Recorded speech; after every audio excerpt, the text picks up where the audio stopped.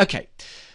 What we can also do with this then is I can go window. I can go. I can then use this animation on a timeline. Okay, and this is where things get quite powerful. Okay, so I'm going to go Windows, Animation Editor, Timeline Editor. Okay, it's just opened in the other window, but it's here. Okay, if I just click somewhere, anywhere in this control system, just go click like this. If I just click on a blank space, it selects all the joints. Okay, so I select all the joints of the character, and I go add. So yeah, with all these. So click on here to select all the joints of the character, and then with those selected, I can go add selected content from scene. I click on that, and what's happened is it's created an animation clip now based on this data.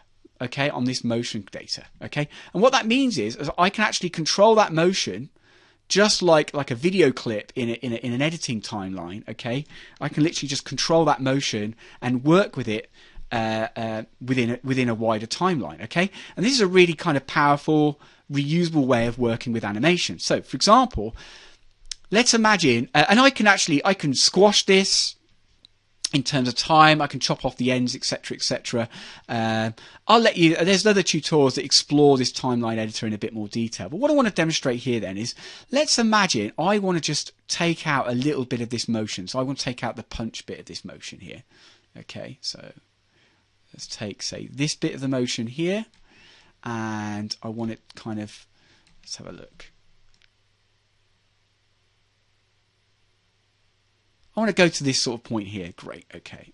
So let's imagine I've got that, and that's my animation clip, okay? What I can then do is I can just go and take this animation clip, and I can go Control C, okay, Control V to copy and paste it. If I put these on the same timeline, I can actually merge these motions together, and you'll see that. I'm just going to try and move this character so you can see it a little bit more clearly. You'll see that it's just merged these punch motions together for me fairly seamlessly. Pretty good job. It's just merged those together. And you could do this process with walk cycles and run cycles. I mean, with a walk cycle and a run cycle, you've got to be a little bit more careful about exactly where you're doing the merge, otherwise you'll get funny results. You want to merge, you want to line up the clips where so that the feet positions are the same.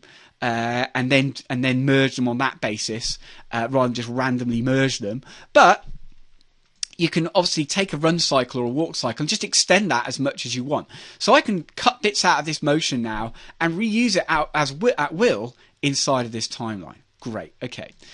What I may also want to do, I've just twirled this down, so I don't. Obviously, you can twirl this down and see more of the animation if you want to. What I want to do is I'm just going to delete this clip here. What I want to do is save this clip as an animation clip that I can just reuse in another scene with this character. Okay, so it may be that I just bring this in and I just cut out my bits of animation and then I reassemble them in another scene, and that's a fair enough kind of approach to take. So I can select this. I can go File, Export Selected. So remember, this animation has now been retargeted and specifically baked onto this character now. Okay, so I can go Export Selected. Okay, I can, hang on, let's try that again. File, yeah, Export Selected. Okay, I want to select it as I'm going to do it as an FBX because that's what I like to do, and I'm going to say Save Thumbnail, so I can actually create a thumbnail now.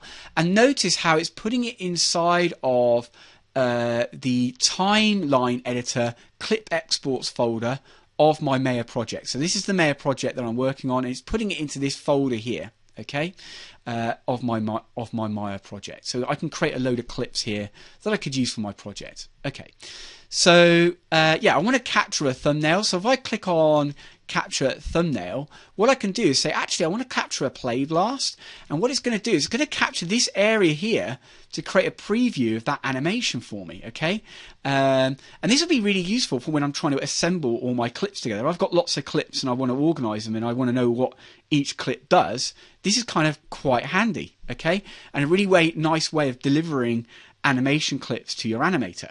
Okay, so what I'm going to do is I'm going to go, yeah, I'm going to go I want to go capture, but before I do that, I'm just going to go into my show bit here and just tell it I don't want to show the joints and I don't want to show IK handles. So I want to turn all that off.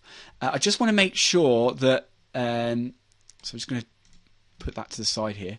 Just make sure that that's a good view for our character here. Okay. Great. Might need to move my camera away a little bit. There we go.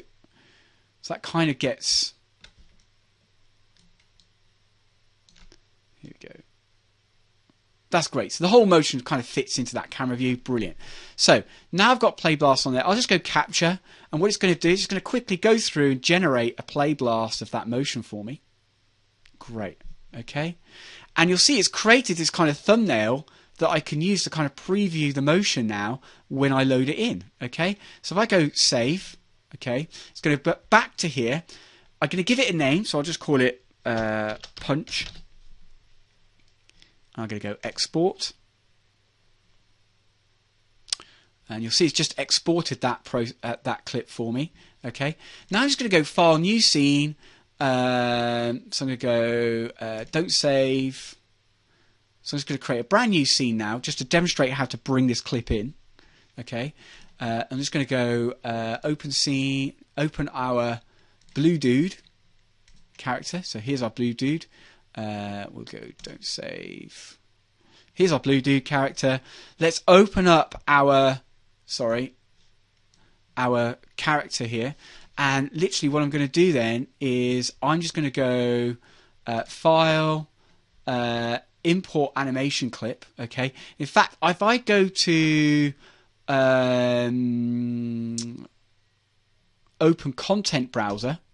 Okay, what you'll see here is, here's the punch clip, and you can see it's showing me a preview of the punch clip. So it's allowing me to very quickly see what that animation is.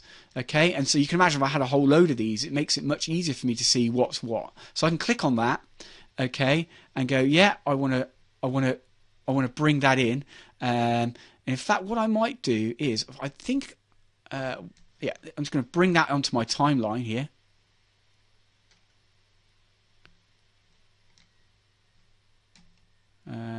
I think it's getting confused because, yeah, let's just try that again. So I'm going to go timeline. It's just, okay. It's getting confused because I haven't actually created a animation track. Okay, so what I want to do is, yeah, is with my blue dude selected. And actually, it hasn't even got a control rig to apply this animation to. So if I go control rig, so I want to create a control rig for my blue dude, and then just go and select the whole control rig and just go add selected content to scene. You'll see it'll create a clip with basically nothing in it. If I just delete that clip now and then do the same process, what that's done though is it's created a track that's connected with that's connected, or a track with all these joints inside it. Okay, so now I can just go File, Content Browser. I want to just go back to the timeline editor and clips here. Let's go there, and I should just be able to drag this straight onto my timeline. Let's have a look. Yeah, I just go Apply and Close. Great, and you can see I can just drag this straight onto my timeline. I just need to kind of move this timeline around, just using the Alt key, pressing the Alt key. There we go, and you can see that I've just brought that motion back into my timeline. Okay, great, and I could just bring all these motions in and assemble them onto my character as I want. Okay, so that's kind of a look at how to work with motion capture data inside of Maya. I hope you found that useful.